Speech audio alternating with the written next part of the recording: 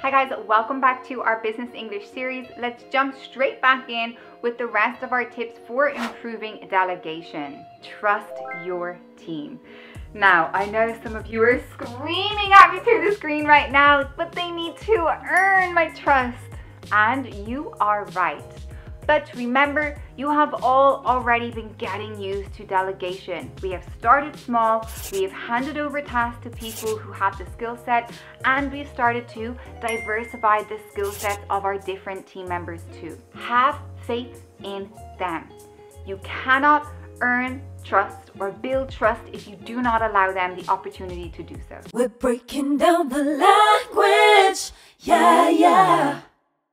Today we're looking at the phrase getting used to, not to be confused with used to for past habits.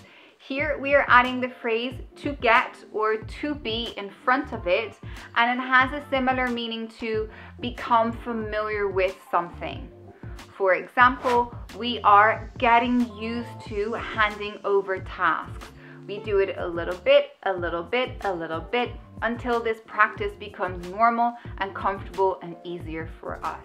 Since COVID, many of us have started going back to the office for work, so we are getting used to commuting again. We've broken down the language, the end.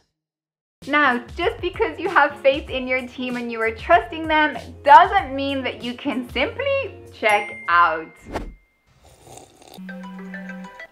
Work. I'm delegating.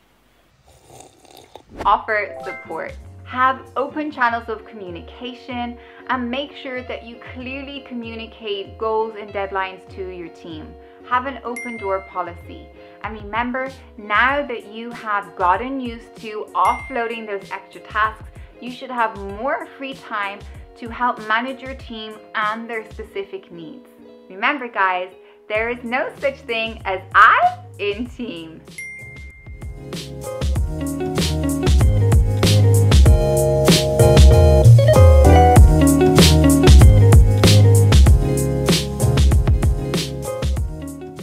I hope that you enjoyed our series and are practicing and improving your delegation skills at work or at home.